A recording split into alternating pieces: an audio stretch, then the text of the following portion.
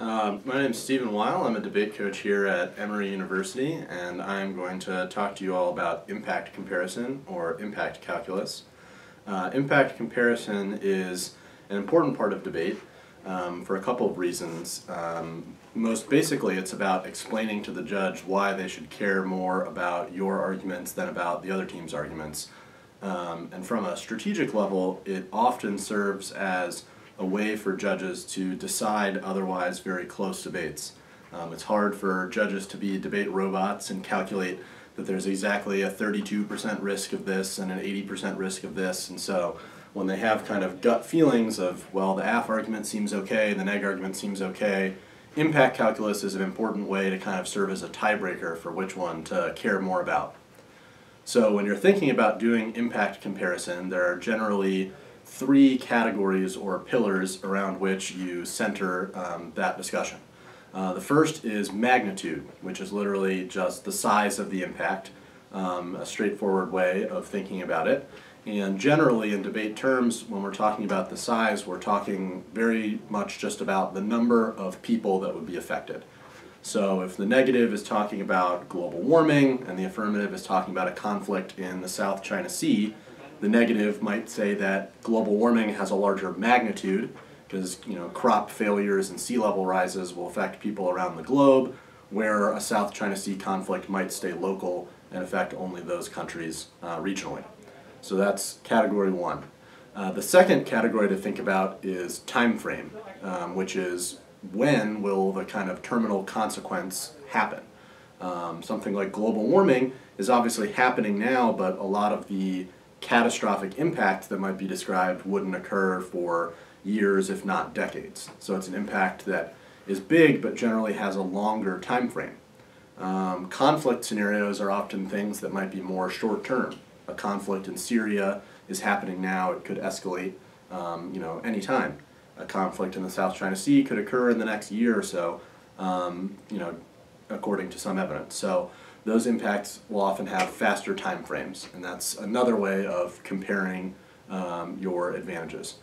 The final category is probability, which is a little tricky. On face, it's just the likelihood that the impact will happen, but it's important to kind of separate this from the rest of the arguments that are being made in the debate. When you're talking about the probability of your impact, you're talking just about the probability that that sort of end consequence manifests. Like, how likely is it that tension in the South China Sea will actually lead to a war, as opposed to how likely is it that the AF solves their South China Sea advantage.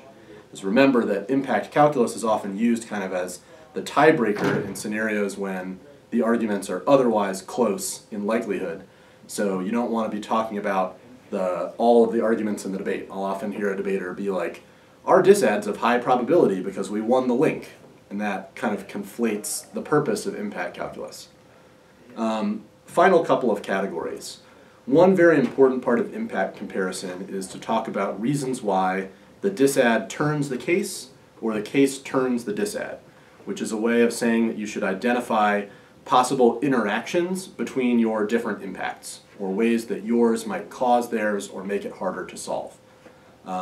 In the example that I've kind of been using, you could say that global warming would generate more propensity for resource conflicts as water dries up and people run out of food, as crop yields fail, along those lines, which could make wars more likely, including in the South China Sea. So global warming could turn South China Sea conflict.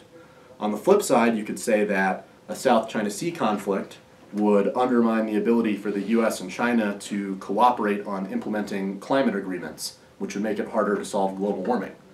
So there's possible interactions in both directions. It's a good idea, this is something before a debate, that it's easy to kind of sit around and brainstorm. You'll often know what kind of argument you want to go for on the negative.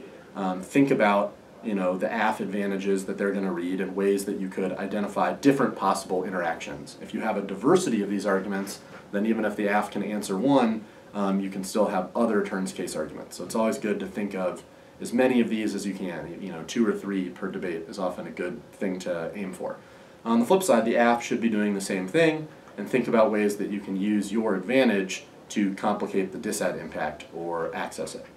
The final thing is you shouldn't try and make your impact always be bigger and faster and more likely. You know, if you could, that's great, and you'll probably win, but most impacts won't be higher magnitude and higher probability and faster time frame.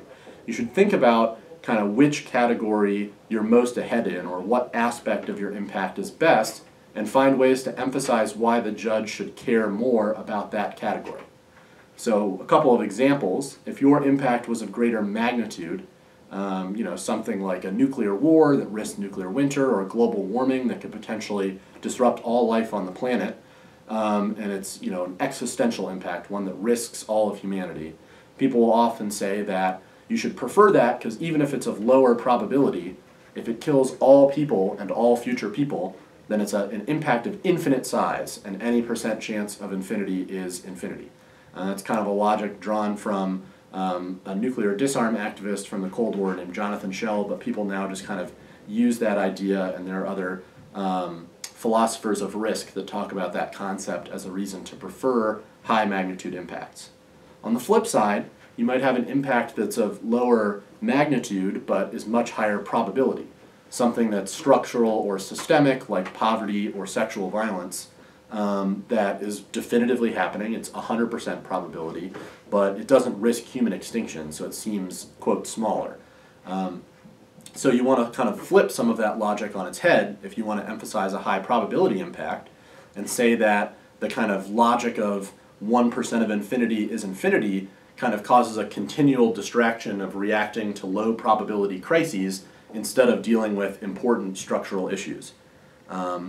Finally, if your impact is of quicker time frame, you might want to emphasize the idea of dealing with the impact that's going to happen first. So people often use the phrase "live to fight another day," particularly if you have good turns case arguments for why your impact interacts with theirs. If yours happens first, you might say something like, well, yes, global warming is a big impact, but we have several decades to deal with that. If we don't resolve U.S.-China relations in the short term and the potential for conflict, we'll never be able to solve it. So you should prefer deal with the quicker thing first so that we can then move on and address the other team's impact.